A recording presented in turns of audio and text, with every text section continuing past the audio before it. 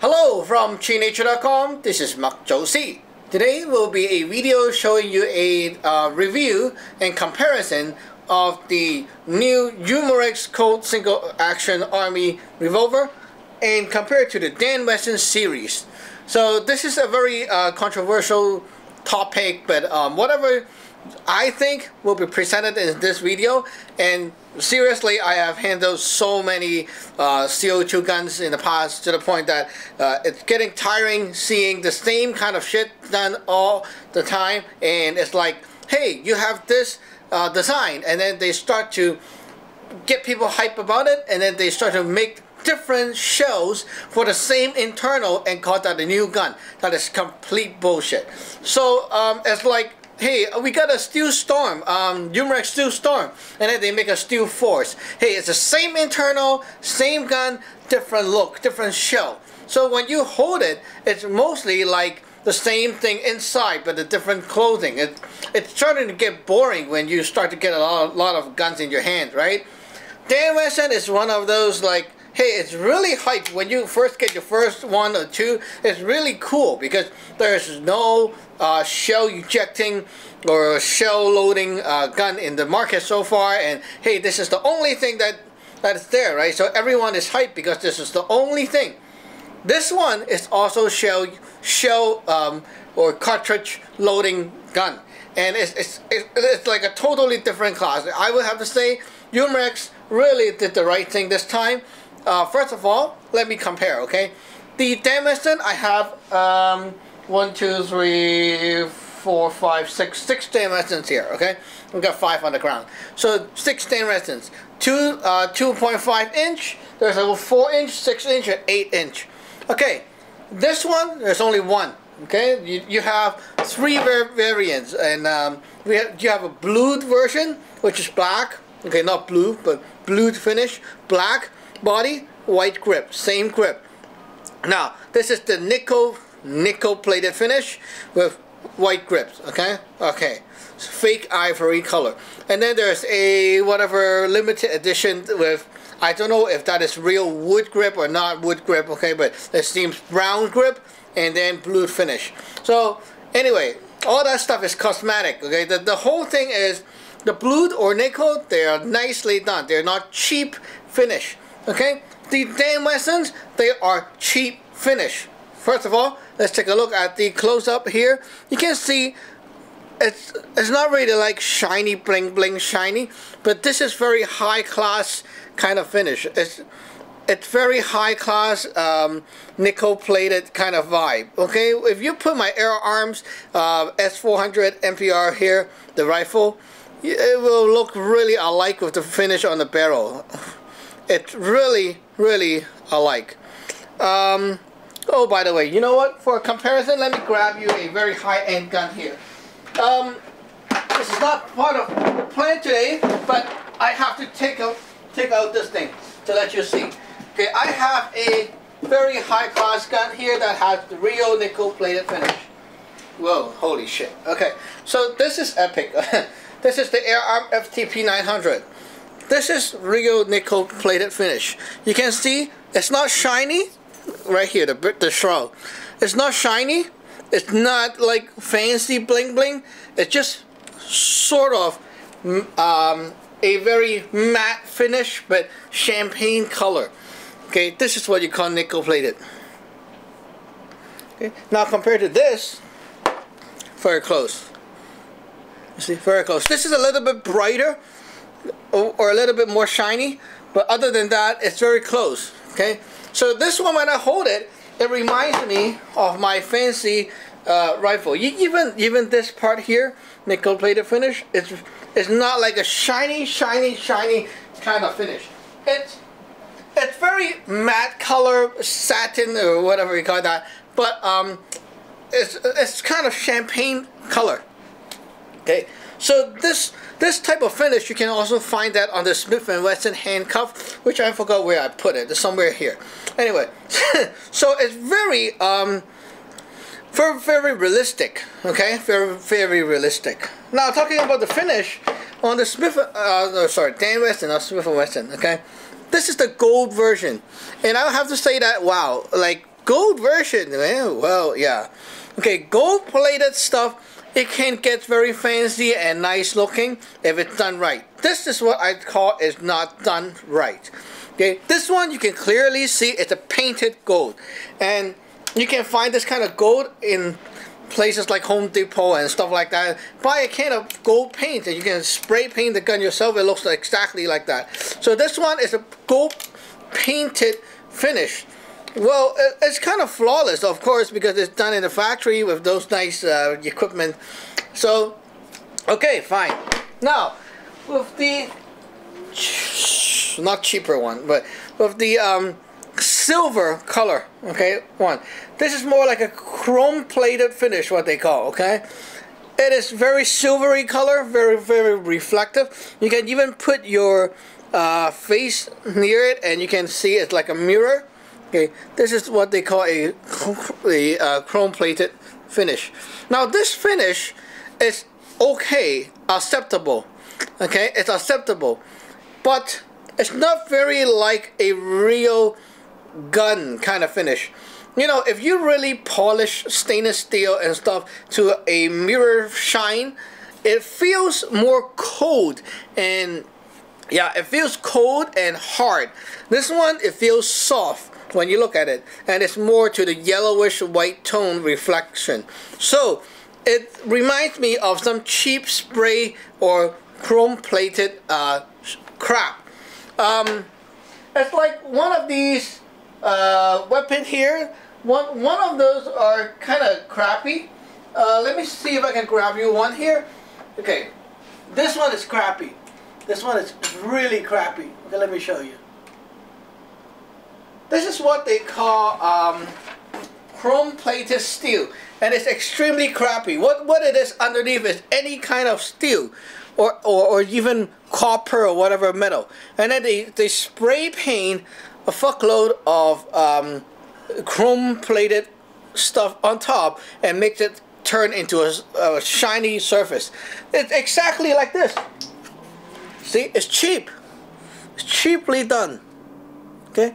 Now this is crappy, like really crappy. Okay. What I call a nice, okay, let me just put the thing down. Okay.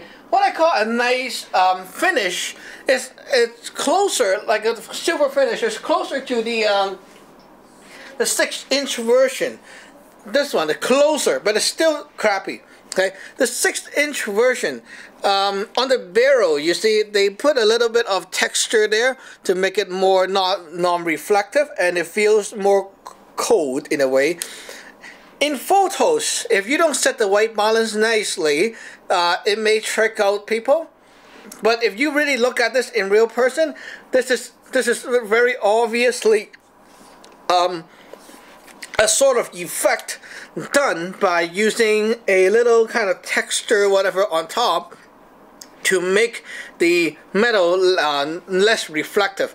Also, the surface here is more like a cloudy finish. It's not as reflective as this 2.5-inch. This one is very reflective. This one is less reflective. People call this the stainless steel look, but you know, like seriously, it doesn't look like stainless steel to me.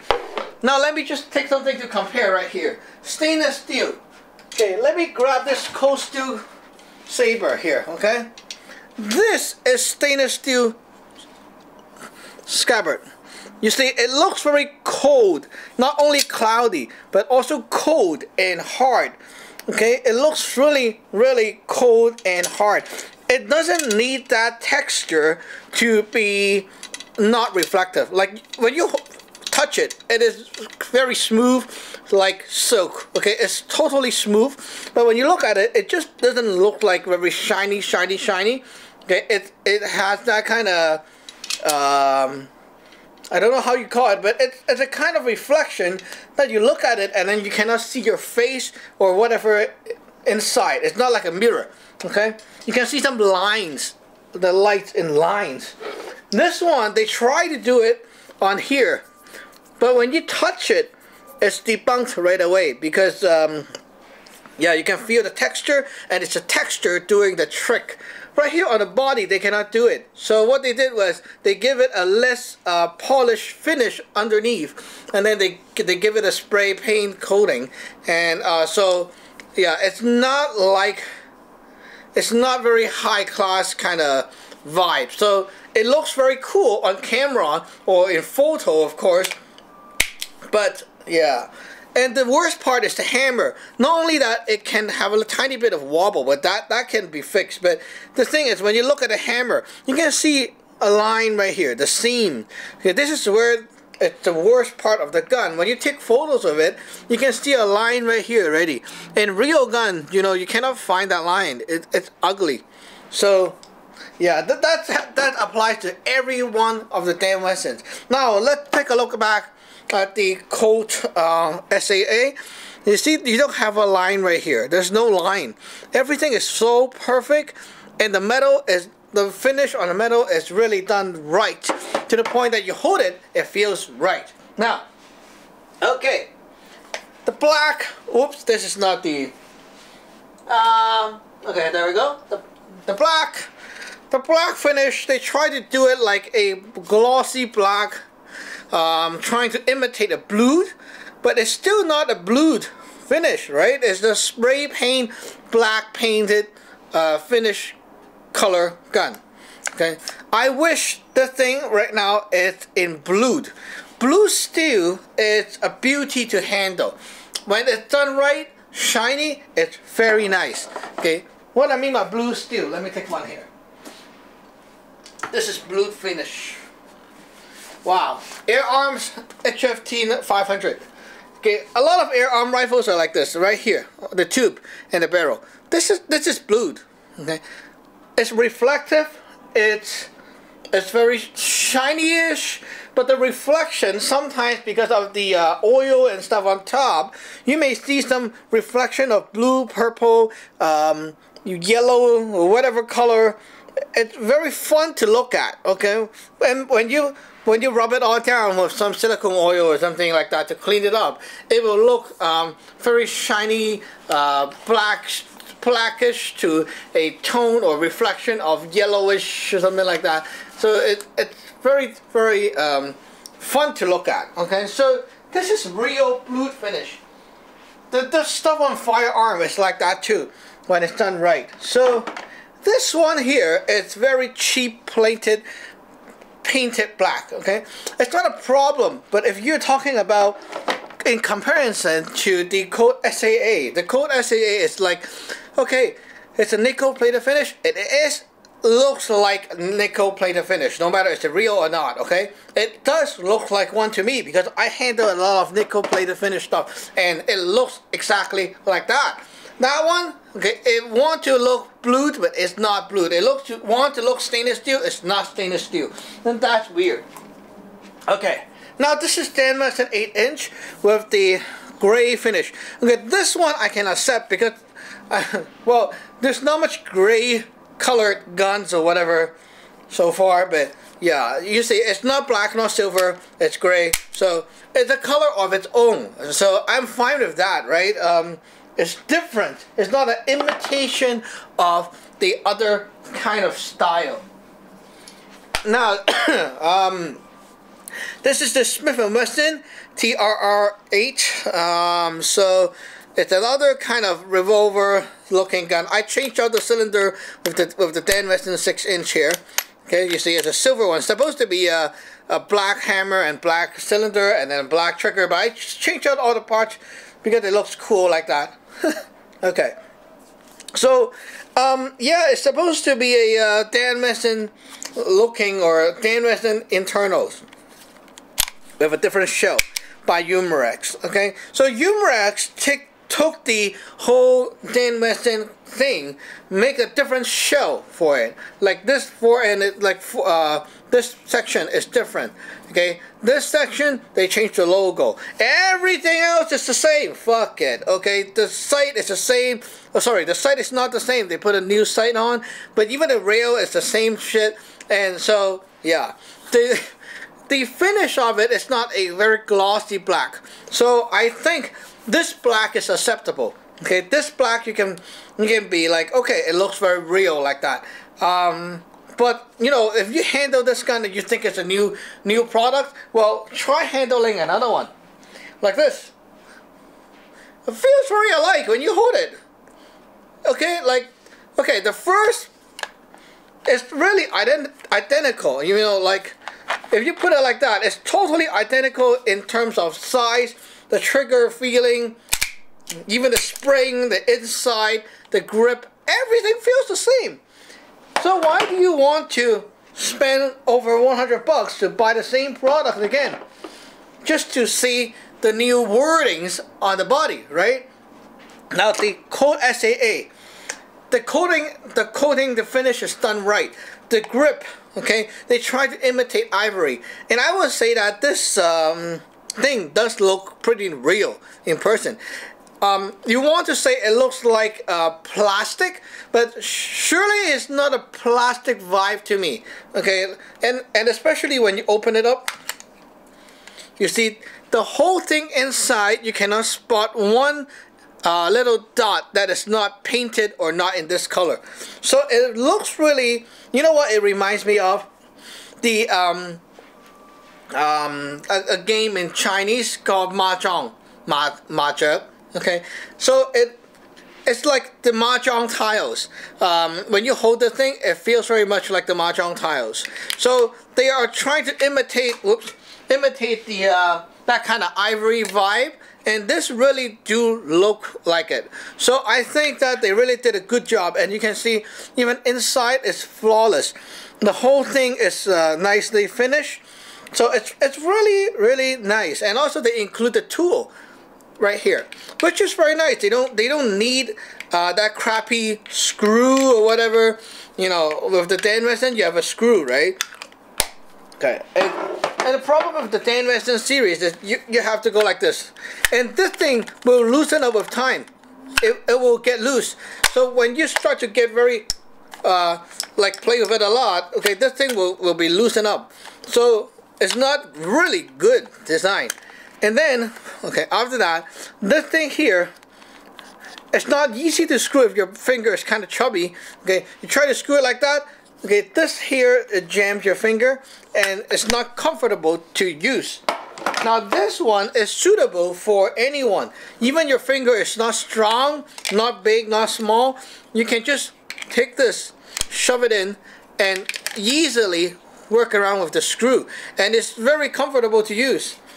And then it snaps it back in place without needing any tension or whatever springy thing. Okay, so it just snap back and lock back in place. There's no play, you cannot even move it. So the whole thing feels very solid. Now talking about the hammer, you hear the sound.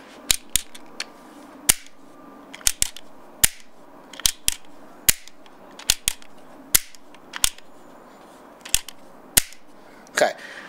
The trigger is very sexy. This is very slim trigger, and when you pull it, it really.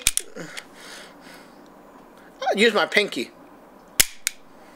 I just lightly drag it, and you can already hit the hammer. Now this one, it hurts. When you try to pull it hard, it hurts. And then this thing.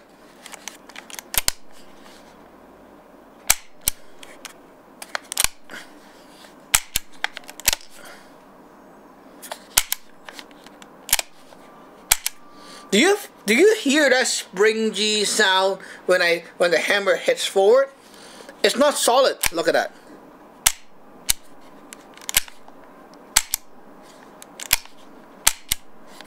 You see, when the trigger returns, you can hear that. You see, like that.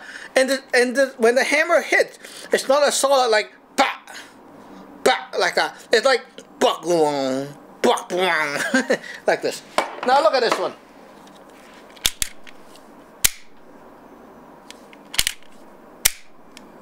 See, when I release the trigger here, there's no sound. There's no sound. Okay? It's a clean hit. And this thing will not go. You don't feel that silly vibration. Okay? Not to mention that the trigger pull on this one is very tough on double action. And then on single action, yeah, it works. But I hate it when you hear the sound when the trigger return. See? Again. You do not have that sound in real firearm. That is really weird. Okay, so yeah, and also the how the cylinder is done is kind of different too. You see, you cannot see holes here, right here. Okay, you cannot see the holes, right? Okay, now I think you can see it. You cannot see the holes. It's not like how it is at the front. Okay, so I think if they make it like this at the back, that will be nicer. It looks real like that. Okay, right now it's not real. Now this one, this is very realistic. I mean, okay, let me just take this out. You see, there's a hole there. A real, very realistic looking, you see. So every single cartridge or bullet is inserted into its own hole, and it feels so nice there. The front is of course realistic looking. The back is also realistic looking. So I think that the Colt SAA is like really a different class. If you want to compare this Dan Wesson and this one, I think they're two totally different grade. Now, not only that, the gun, but also the shells. Let me take one shell out. Okay. Now let's compare the shells. Okay. I know my Dan Wesson shells is kind of fucked up, but it's fine. Okay, I'm just talking about the main construction and not the look of it. Okay, first of all, the Dan Wesson shells, you got this head here that is kind of rubbery and toyish looking. You don't know what it is. Okay, it doesn't look brass. It doesn't look plastic. I don't know. It looks kind of weird. This one, the whole thing looks like a piece of brass, and it looks very, very nice and realistic like that. Okay. Second thing is the Dan Wesson you load from the front. Okay, and what holds the BB in place is this little plastic thingy. Now this one, you insert the BB from the back, and it is held by a rubbery or plastic tube kind of seal. This thing acts as a seal from where the air pushes out to this shell. So all the air is utilized to go into the tube. And then there's a short section right here, about 1 inch, that is the barrel inside the shell. And that little 1 inch gives the gun more velocity, or a kickstart power, whatever you call it. So for the projectile to accelerate, and it makes the gun more powerful and also more accurate like that. This one, the BB is held right here. So this little section acts as a detent to hold that projectile in place. And when the air goes out from the valve, whatever here, into the shell, because there's no seal inside here, but the seal is on the gun. Okay, so it's not like a really nice perfect seal for sure. And then the air goes in here. It's wasted in this little, like not wasted, but it's like trying to pack it up in this little space here. Okay, and then the air will push this out of the barrel. Okay, well, it works, but the thing is, in this here, right here, okay, the air is doing nothing but traveling forward. So it's not as efficient as this one, where the projectile is here, you go bang, and it pushes the projectile from here to accelerate already. So in terms of efficiency, this one actually does the job better than this one. And also, not forget that in my lab test, or whatever you call that, I can use pellets with this one, and it works extremely well with pellets. This one, it will only work with BBs because of the size. Now, to load pellets with this one, you cannot just put a pellet inside. You have to have some kind of tool to push the pellet to deeper into the shell so that it's not being secured by this thing too much, because or else it will just hold it in place and not fire. So when you push it in a little bit deeper, it will fire. And with 7 grains pellets, I chrono that with a fresh CO2 and I'm seeing 380s. So you see 380s FPS to about 400 FPS with 7 grains wad cutters. And if you see, okay, this gun is set to fire 410 FPS with steel BBs, and steel BBs are 5.1 to 5.4 grains. I can fire the pellets.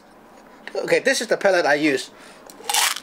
RWS R10 pellets. So this pellet I can fire at about 400 FPS, and it's really amazing. With that power, you're getting 2.2 FPE or so, and it's comparable to one of those high-end Umarex guns. Whoops, like this one, you know, the Umarex Colt 1911. That kind of pistol. It's really close to that kind of power. 2 point something FPE, something like that, and which means that the gun will have enough power for shooting longer range and also being accurate at a longer range. Even though it doesn't have a rifle barrel, it still performs that way, which is very impressive in my opinion. So anyway, overall, if you want to say, hey, should I get the Colt SAA or the Dan Wesson, I will say this one for sure. No matter what, the quality, the build accuracy, power design, pellet BB compatibility, everything is really outperforming the Dan Wesson. But one thing that I really do like about the Dan Wesson is the gun comes with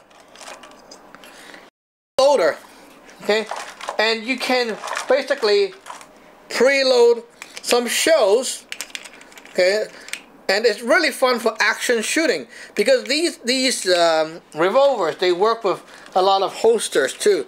So you see, you can go like that and shove it in with your speed loader like so, and you're good to go again. And when you're done, you can go like that, dump all your 6-shot out, put your another speed loader in, and keep shooting. Now this you cannot do with the cowboy gun. Okay, this one you need to buy a very expensive and hard to find belt holster, and then when you can put it, it takes some time, load one by one like that. It's a different style of me shooting, but it's not easy, and it's not like something everyone can just pick up and do it, right? So it's not easy, and the holster is harder to find. So in my opinion, this one, well, for action shooting, maybe it's not so friendly, but that one, it is friendly, and it's meant for fast shooting. Accuracy, the SAA all the way, no matter what, okay? So basically, if you're trying to say, hey, I'm converting a Dan Wesson into a pellet shooter, or I'm buying the pellet version of the Dan Wesson, well, they may shoot about, like, for 7 grain pellet, they may shoot about 400 FPS, but this thing, the SAA, can shoot 400 FPS with pellets too. I tested it. So what? You don't need a rifle barrel. Cool. Okay, so basically that's the video for today. Hope you like it, and stay tuned for our future videos. Remember to subscribe and like. Bye-bye!